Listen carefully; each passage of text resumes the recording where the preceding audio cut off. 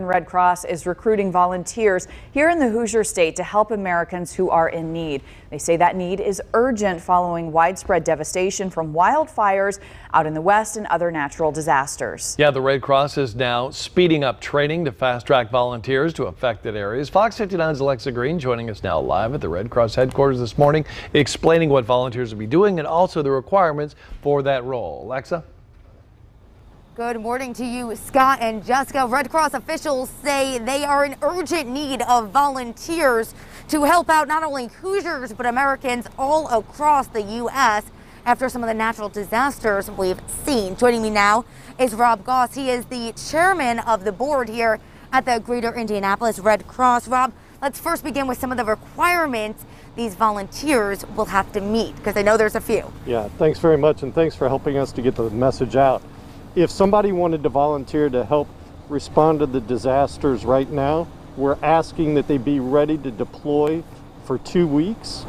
But if not, if they're not able to deploy, we can put volunteers to work right here in the local community. Some of the things these volunteers will be doing if they deploy, because I know you've already sent some people out, working for 12 hours a day, they need to be able to do that.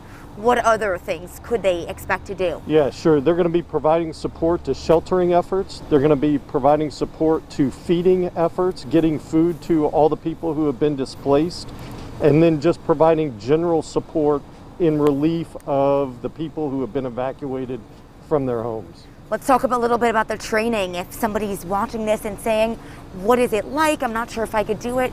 What's your message to them? Yeah, so the training has become very easy, especially in this COVID environment. It's primarily all online.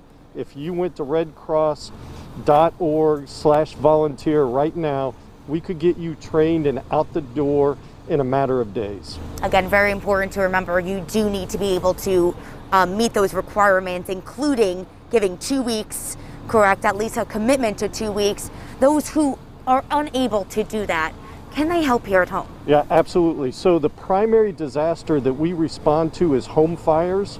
Our current disaster relief teams who are being moved to Louisiana, California, Oregon, we need help here to backfill the work that they were doing.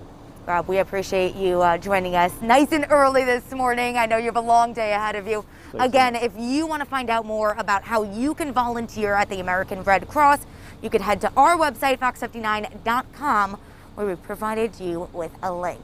Justin, Scott, we'll send it right back to you.